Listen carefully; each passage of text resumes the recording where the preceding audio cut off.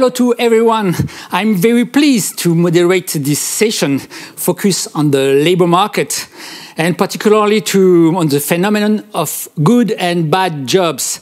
And to discuss this subject, I'm very happy to welcome a great economist, Daron Acemoglu, and a business leader with a very original background. And first, I would like to introduce Daron. Currently, you are economics professor at the MIT.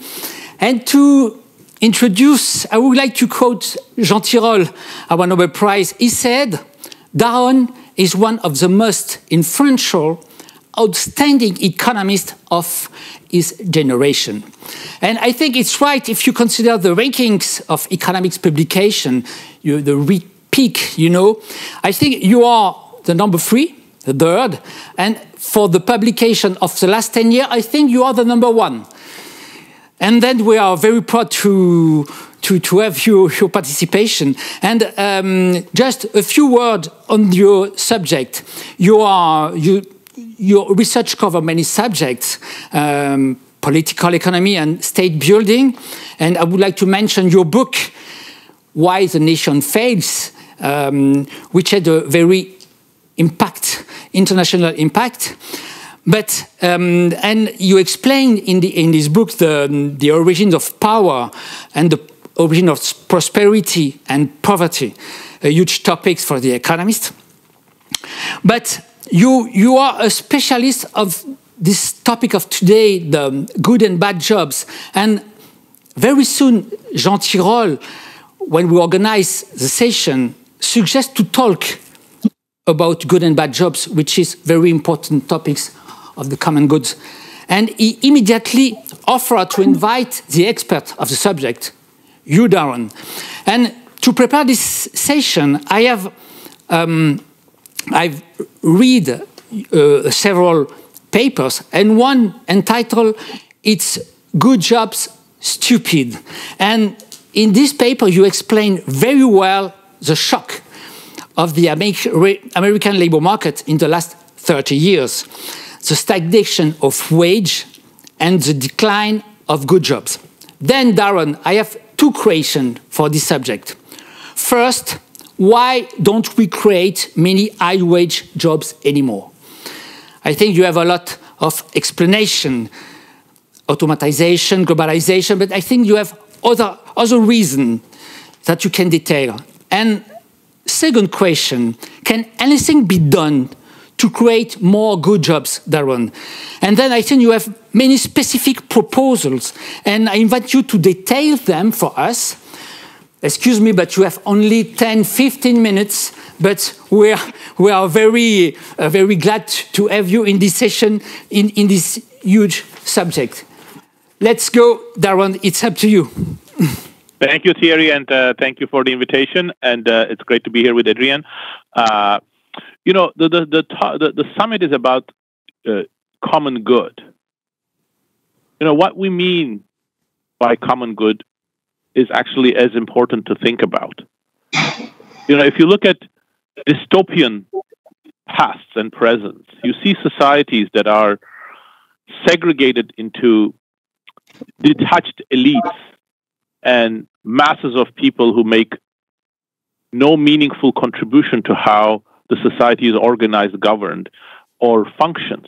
And the model society like this is like feudal Europe or the Chinese Empire or the Ottoman Empire. And that's what, for example, in my book, Why Nations Fail, James Robinson and I sort of developed these themes. And these are what we called extractive societies that exist with one small group of people, monopolizing all economic opportunities and assets and repressing the rest.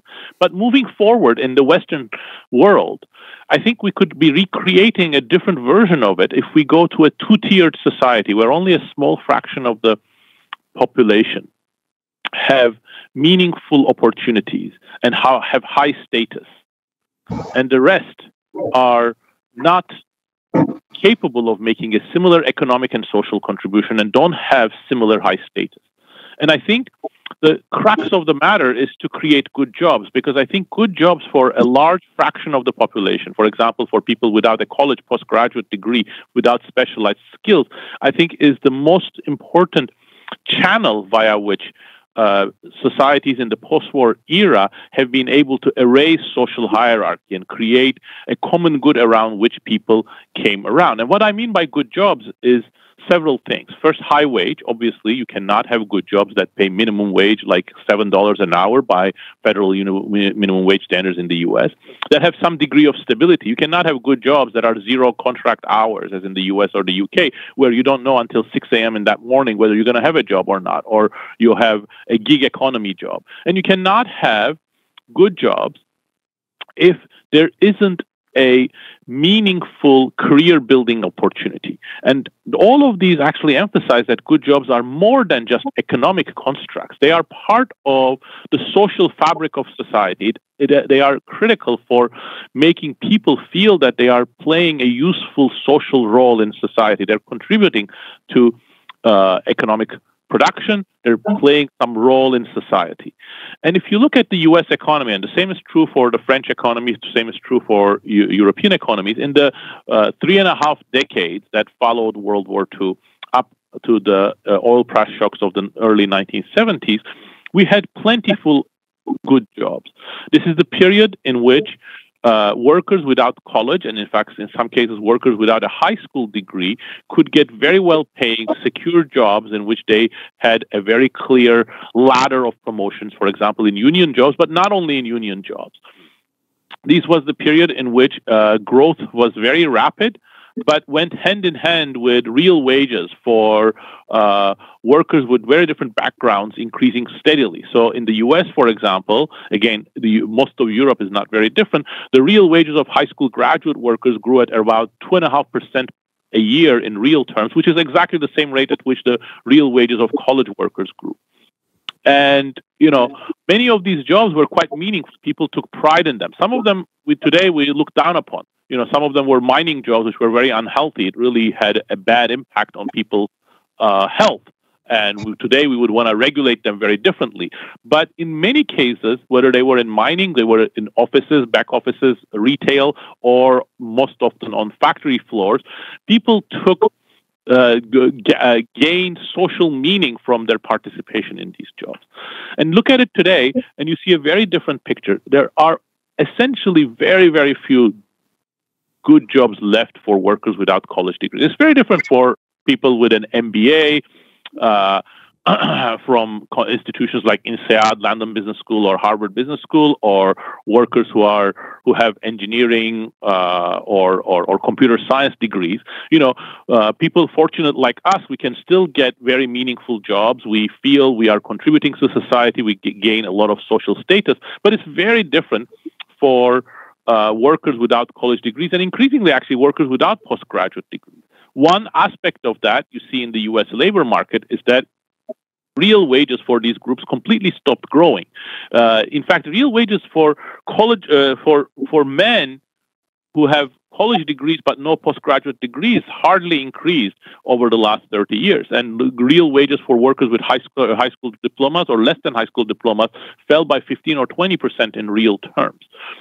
So this is one aspect of these good jobs disappearing. But another aspect is even more telling, and it's actually very common between the U.S. and European countries such as France, for example. If you look at the middle-class jobs that I singled out earlier on, factory jobs, assembly jobs, back office, retail, clerical function, these made up the middle class for most Western societies. They are the jobs in which people moved up socially. They had very comfortable lives, and they were in the middle of the earnings distribution, income distribution. And all of these jobs have been disappearing. The same is true in the UK, and true in the US, it's true in France. In France, of course, you don't see the big declines in real wages that I mentioned for the U.S. for a very simple reason, because France has much better protection at the bottom, minimum wages, better worker bargaining or coverage by unions and other social protection. But in France, this has led to more people losing their jobs because these sort of middle-class lifeline jobs themselves have been disappearing. So the situation in France is better in some ways than in the US, but not that much better. And the problems are affecting it. So the question is, as you said, Thierry, why is this happening, and what we can do about it? So let's start with why this is happening. Well, one view, which you will hear a lot from, say, entrepreneurs and leaders of technology in Silicon Valley, this is the inevitable path of technology. We're moving towards better technologies based on robotics, software, increasingly AI, and it's only good and fine that routine jobs should be automated, and it's all good. And in fact, we're going towards a more meritocratic society.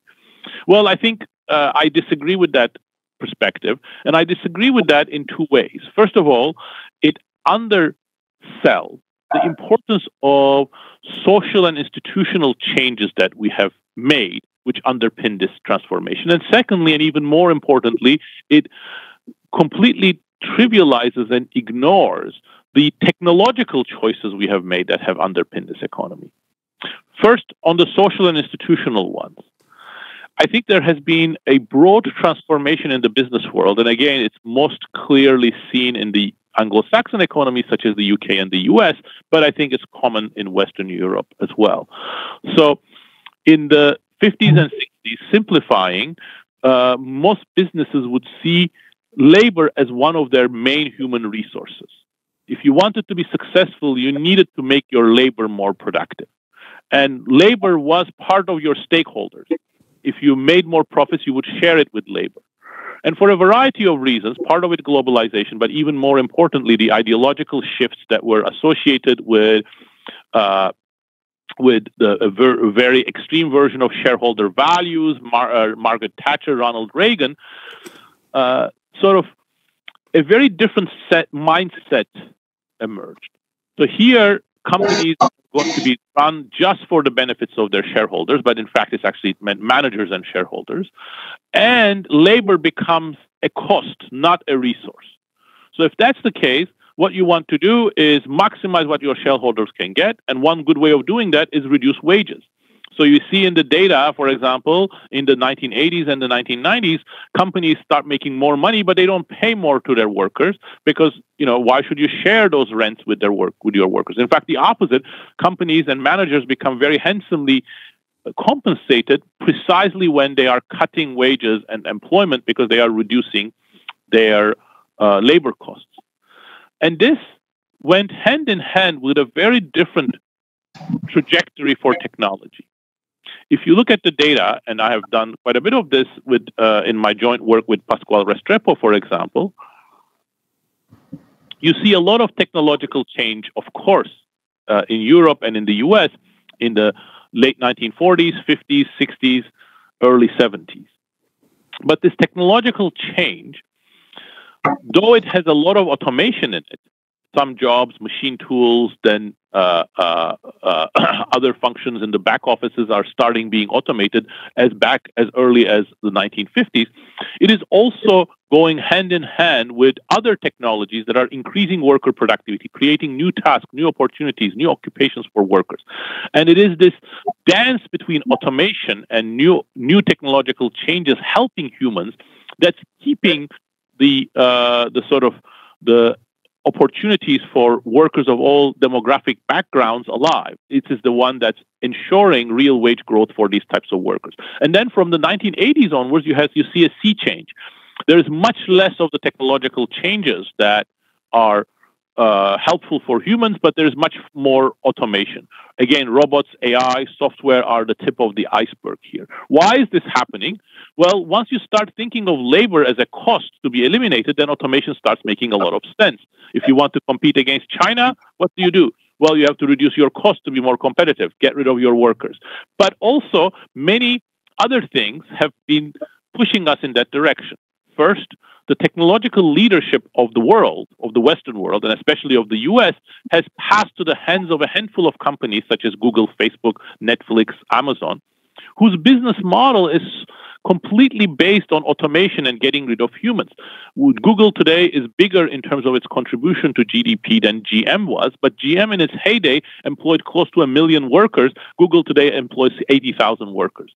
It is based on doing things algorithmically, not with humans. But that is completely fine. We need companies of all types of approaches and all types of priorities. The problem sets in when Google's model of business and Google's model of technology becomes the US and then the world's model of technology and business.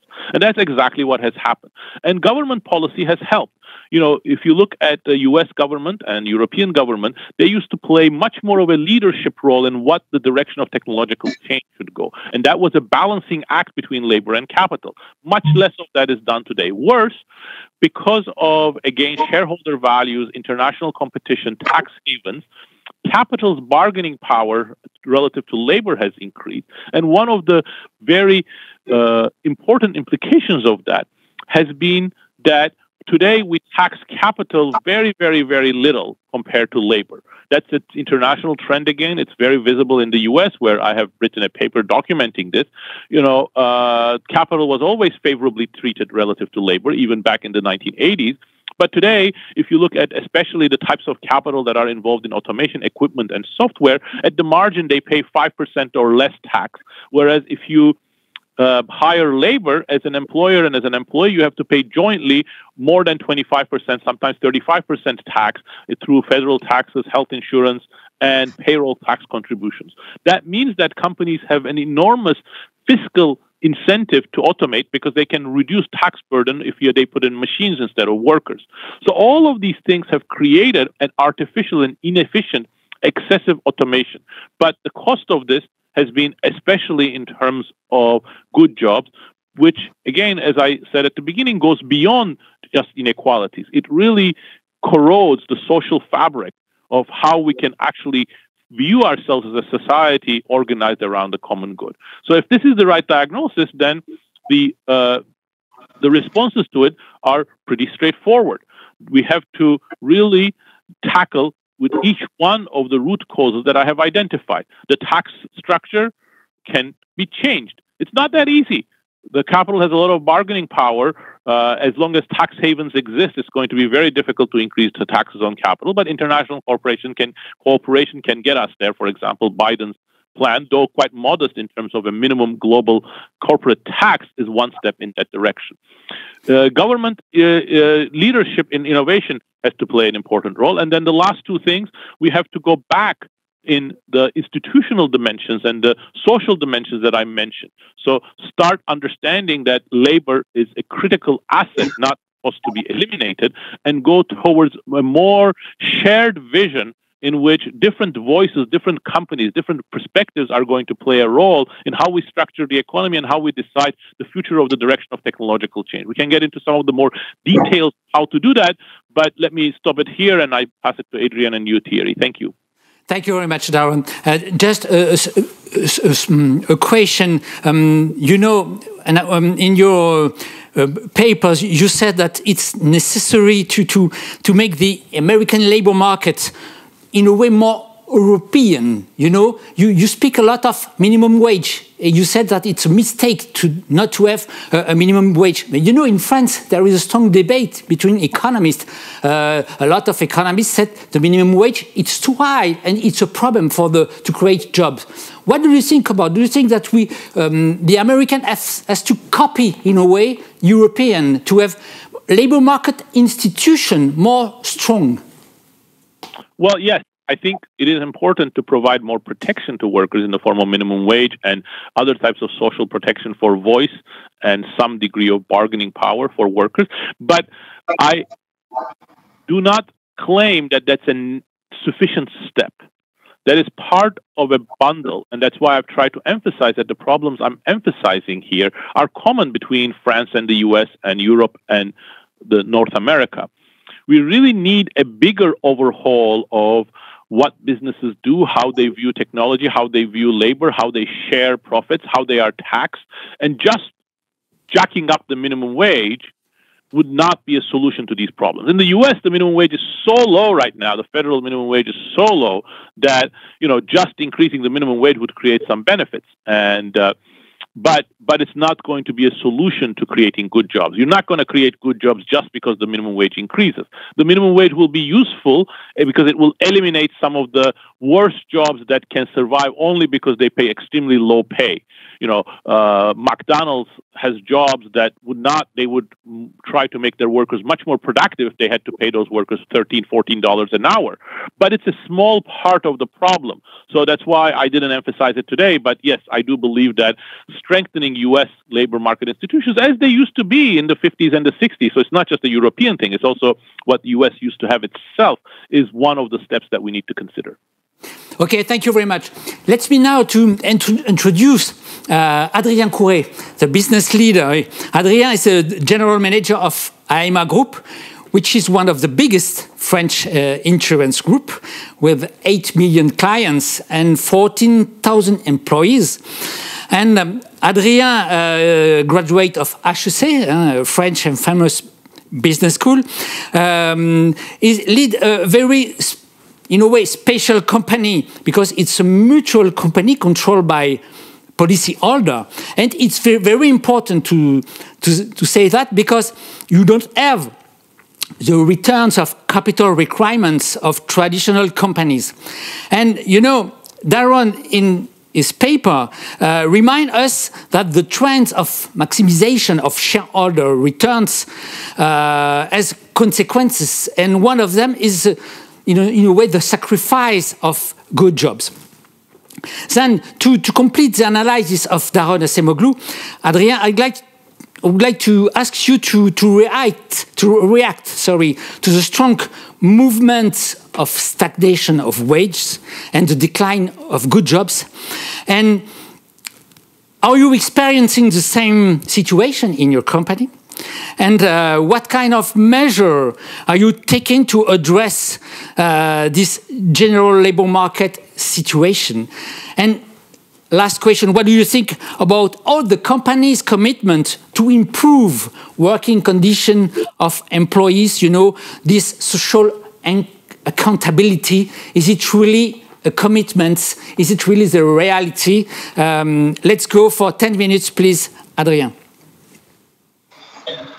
Thank you very much. And first of all, I'd like to thank Daron for his very inspiring reflections on the subject. And well, I'm very happy to give my point of view, my corporate point of view on that. First of all, all the trends which have been described from a practical ground are a reality today.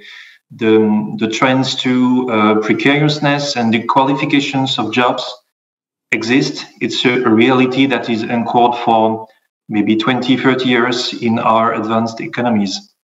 And we have experienced during the COVID crisis the raw truth of that with the frontline workers, those working for the economy of care, for fundamental utilities, being the most useful from a social point of view, but at the same time, maybe the one that have been the less treated from wages or other things point of view for many years. There are many causes of that, and Daron stated many things that are fundamental. From my point of view, there is maybe another approach that led to that, which is a global crisis of leadership in our economies. From two points of view, corporate crisis of leadership. If you remember the point of view of Henry Ford, the Fordism on capitalism, in a way, it was a way, with a utilitarist point of view, to put together the interest of the capital and the interest of the worker, pay the people well, and it will make good consumers. It was very simple, but it was efficient, and it made decades and decades of reconciliation between capital and workers. Today, what's the point of view of Mark Zuckerberg or Jeff Bezos about what the society could be? Is it going on the moon? Is it transhumanism? what's their point of view on what society should be and how people could live together through the way they work, the way they consume, the way they have a social implication. I think we have a crisis of that. And as regards France, from a political leadership point of view, we have for decades let aside the view of a political unity. Daron stated the social fabric, with the idea that it was normal in a society that huge conflicts of interest could exist between classes of people. So this crisis of leadership is major, I think, and it's a huge trend we are encountering. If I go back to my simple perspective of French insurance market, we observe, I would say, a temptation of precariousness and dequalification of jobs with two main causes. The first is the temptation of low-cost insurance. It has existed for decades, but it's the consequence of a lower pouvoir d'achat, a lower family budget. Because, you know, things come to things and they generate each other's. The second cause is digitalization, of course, in its most negative approach of replacing jobs. But these two trends, low-cost insurance and digitalization with replacement, automation of claims processing, premiums collection, etc., in France, it's still marginal, and it's quite interesting to observe why. To me, two reasons for that, for this kind of resistance. And we are talking about a business insurance that is not prone to global competition. It's domestic competition. The first thing is that we're talking about a business that is based on trust. You don't like to pay your insurance premiums, but you know it's important because the day you lose your mobility, you're breaking your leg, maybe someone in your family dies, it's good to know that the insurer will be there. And this promises, this trust, based on a human feeling, not on automatized and digitalized lines of process. It's a very important thing, an economy based on the human. And the second thing, it's the market structure. The low-cost insurer didn't make it through in France because there are strong insurers promoting quality insurance. And of course, Aéma group, my group, because it's a mutual insurance company, has this characteristic. What I have to say now is that I think, because it's also a matter of leadership, that the bad job phenomenon, of course, stems from global trends that Daron describes. But I think that from an individual, a corporate responsibility perspective, it's not a fatality. It depends mostly on companies and on corporate choices you have to make. Good companies can make better jobs. It's something obvious. It's something very simple, but it's something we have to be reminded of. Maybe not only to rely on I would say the obvious truth and the false truth that the market, the free market, can provide. And I would like to share with you my experience of Aéma Group. And you said, Thierry, it's one of the top French insurance group. It's a mutual insurance group, meaning we are not owned nor governed by shareholders with short-term interest, fair financial profits in mind, but by our policyholders. You said that, and it's very important for us and for me, because when I present projects, evolutions, tariffs, and social policies to the board of directors, the people, they tell us how much. They do not tell us how much does it bring. They tell us what does it bring to the policyholders from a global perspective, and in a business where the human value of relationship, trust is absolutely fundamental. So, excuse me, Adrien, we have only for 5 minutes. If you can conclude. Yes, in a way, everything we've said depends on global trends, but also from a crisis of corporate responsibility. Corporate leaders who delegated their own responsibility to markets, to shareholders. We have a social responsibility. We have a possibility to create our own positioning through quality jobs, quality service. That's what we do today through training, through promoting long-term careers in company. I know it's not the hype, but people who are faithful, who stay a long time in company because you train them, you trust them, it makes a good service. It helps having them develop their family on the French soil. We do not offshore jobs, for instance. And at the end of the day, it makes us one of the company, the insurance company in France, with the lowest churn rate, meaning we earn money, we have good jobs with wages that are above the average in France. We have policyholders happy with what they provide, and it's a virtuous cycle because there is no one at the top of the company saying you have to put employees and customers and shareholders in conflict of interest. We have to find the way to reconcile interest between all the people, all the stakeholders of the company, and it's feasible for companies like us. Okay, thank you, Adrien. We have only a few minutes. Daron, I would like to ask you a question. You know, in one of your paper, you said the government must refocus on building a better social safety net, providing worker protection, investing in skills, and implementing robust regulation to prevent monopolies. I ask you the question, do you think that Joe Biden's new policy can really transform the US job market? I think it's too soon to say. I think Biden's agenda right now is focusing with the post-COVID recovery, vaccination, and a number of other things related to that. But it is showing great signs of thinking outside the box. Again, I single out the corporate minimum tax as the most important policy idea that's been floated, and also their commitment to a minimum wage is a good one. Whether it will pass at some point from the legislature is the question.